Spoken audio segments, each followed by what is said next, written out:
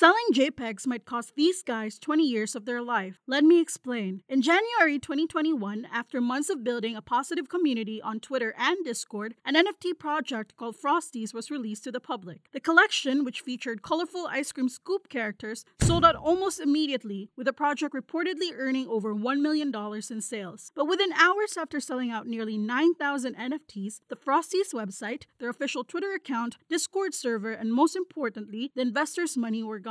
It was later discovered in a DOJ investigation that the anonymous founders behind the NFT project were two 20-year-olds from Los Angeles named Nguyen and Andre Llacuna. Reportedly, Ethan and Andre developed the project without ever intending to follow through on their promises. Even worse, the pair was gearing up to launch a second NFT project called Embers, which reportedly could have generated as much as $1.5 million.